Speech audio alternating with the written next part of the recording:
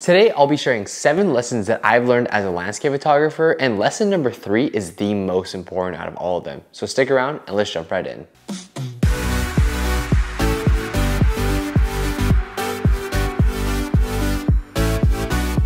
What's up y'all, it's Project Photography, back with another video, and today before we get started, make sure to follow all of my socials down in the description bar below, including a brand new TikTok. But I've been photographing landscapes for the past 7 years, and clearly I'm a much better photographer than I was now versus in 2016. But I've learned a lot of lessons, and today I want to share those with you in 7 lessons. So with that being said, let's jump right into the first one and talk about why the weather doesn't really care about your feelings. Now, of course, we all want that picture perfect image where the weather is absolutely stunning, the lighting is amazing, but honestly, 95% of the time, it is not like that. And of course, weather can be an incredibly major factor in how we capture our landscape photography. It can affect the mood of the image, the composition we want to go for, and how the images overall turn out because of the lighting and the colors and so forth. And there's been quite a few times where I go out and plan a shoot and 4 in the morning, I go and drive out to my location that's like 50 miles away, and I get there right before sunrise and the weather is just terrible. The lighting could be awful, or maybe just there's a ton of overcast that I really wasn't expecting. And really, that's the thing about landscape photography. You cannot control the weather, and you have to accept that as a landscape photographer, because if we're always planning and meticulously waiting for the right time of day and the right weather to be in place before we go out and shoot landscape photography, then we're never gonna go out and shoot because the weather will never be perfect. The difference between a good and a great landscape photographer is that a great one is able to take those imperfect weather conditions and make the most out of it and still come out with amazing photos. So let's jump right into the next point, that camera gear really doesn't matter. There's only one caveat to this in terms of the lenses you're using. Of course, if you're using a prime 50mm lens for all of your landscape photography, it's going to be way more difficult than you were to have, let's say, a wide angle and a telephoto lens. I won't dive into the lenses in particular, but you can find a related video here. But generally speaking, upgrading your camera body or your wide angle and telephoto lenses to something that is even better won't necessarily make you a better landscape photographer. Now, of course, if you had a better camera with a 3-way articulating screen versus no flipping screen, it would make that a lot easier. But if you had better image quality, better dynamic range, more megapixels, of course, you're gonna come out with better images overall. But if you think that buying a more expensive camera will make you a better landscape photographer, well, you're just wrong, because take a look at these 2 images. One of them was shot in 2017 with a Nikon D5500 and is a fine photo, but take a look at this image that was shot in 2023 with a Nikon Z30. Now, both of these cameras are APS-C cameras and were entry level for their respective time periods, but these 2 images just show you that composition skills, editing, and shooting at the right time of day are far more important than the camera gear that you have. Because the only way to actually improve your landscape photography is to get better at it and to improve your skills, which is where the 3rd lesson really comes in. That compositions are the most important part of landscape photography, and you really need to learn it. Because if you have an incredible location, incredible lighting, and really stellar camera gear, it doesn't matter if you don't have good composition skills, which is why you have to be learning it and be better at it every single time you go out and shoot. Now, don't get me wrong, it is absolutely the most difficult skill to learn in landscape photography for a few reasons. First of all, you have to know how to take so many different subject matters and elements inside of a landscape and use all of them to create the composition that you have. And the thing is that you can't just like rearrange certain parts of the elements and put it where you want, because landscapes, they're just the way they are, and it's up to you to capture it in the light that you want to capture it in. But once you learn it and develop those skills as a landscape photographer, then you're really able to take those boring locations and turn them into amazing photos. And if you were to take one thing away from this video, it has to be this: that developing your composition skills is the biggest difference between you and a lot of other landscape photographers. So I actually have a video up here that if you were interested in developing your landscape photography composition skills, then you should definitely check out. So let's move right on to the next lesson, and that learning techniques gives you new ways to express yourself when it comes to landscape photography. And when I mean new techniques, I'm talking about things like focus stacking, how do you create an HDR, panoramas, stacking Milky Way photos, and so forth. And what I found is that if you're able to actually learn these different techniques, you're able to take them and translate them into when you're going out and shooting landscape photography. Because I can't tell you how many times I've gone on location and there's just really not that many interesting subject matters, but I'm able to create incredible compositions because I'm able to see something on the ground that I want to use as a foreground element, and boom, we have more elements introduced that create a really unique, interesting photo. You have to think of it as new tools in your toolkit and gives you that flexibility to go out and create more dynamic images and capture things in the way that you see them. So for me, I'd recommend going out and learning the panoramas, HDRs, and focus stacking. And obviously, if you wanted to learn more about panoramas in particular, I have a video up here that'll show you how to do just that. So let's go on and talk about photo editing, because to me, photo editing, it's not about altering, it's about enhancing. And what I mean by that is that when you're going out and shooting a landscape, you have a particular image about how the landscape should be. A certain mood, a certain feel that you get when you're shooting it.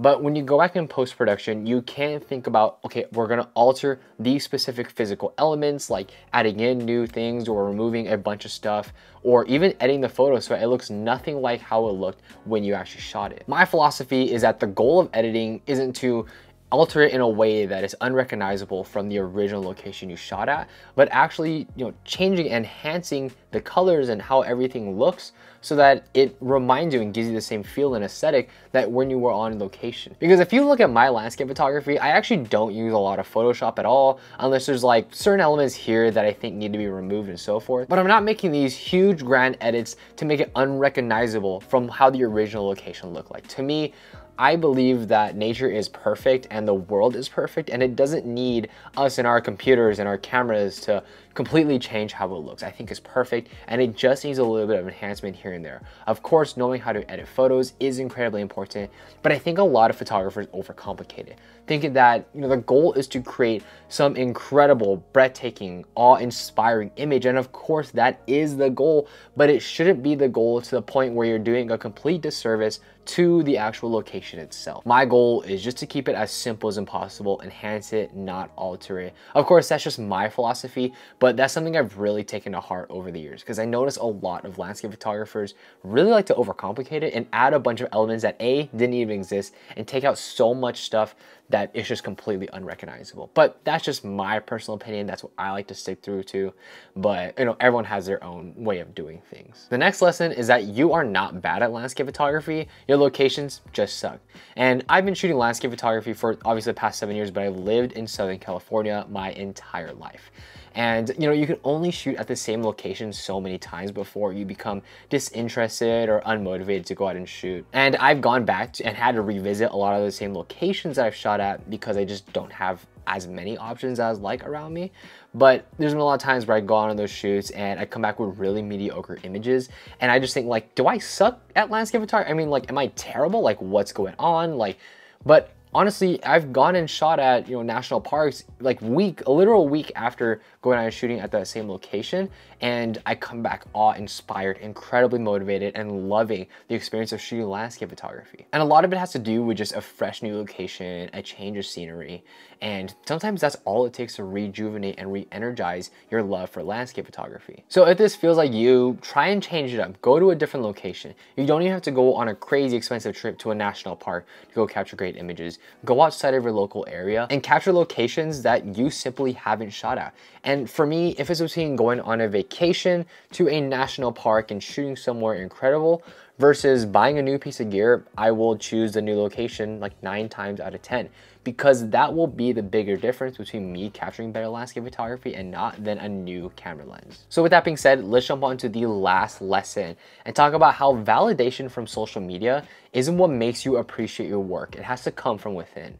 Now, what I mean by that is this, where a lot of photographers post their work on social media thinking that people are going to be like, wow, this is amazing, get a bunch of likes and get a bunch of followers and so on, but you won't really be able to appreciate your own work if it doesn't come from you. Because I feel like a lot of creators put so much of their value in how many likes or how many follows they get from a certain piece of art that they put out, rather than appreciating the work for what it is and loving it whether or not it gets the external validation, because they just love the work themselves. I think we all fall into this trap of that, oh, we need to get the likes, we need to get the follows and so forth.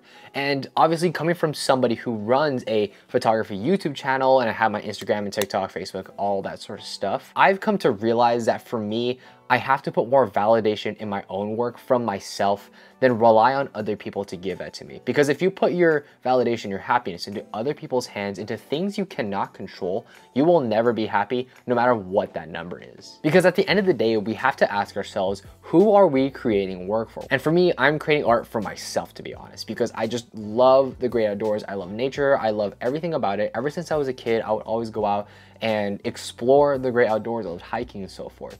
But I think as I got older, I think that social pressure of social media and, oh, like, you have to be this certain way and your photos have to look a certain way really like digs into a lot of people, and especially dug into me, where I was so worried about the likes and numbers. Like, but at the end of the day, like, who cares really? People swipe through your post, they see it for 5 seconds when it took you 5 hours to create this one image. They'll tap a like on it or just leave all within the span of 5 seconds, where it took you like 5 hours to create this one image. So if you never appreciate your work from the start, there's no amount of likes, no amount of follows that will make you appreciate your work like you have to appreciate it yourself.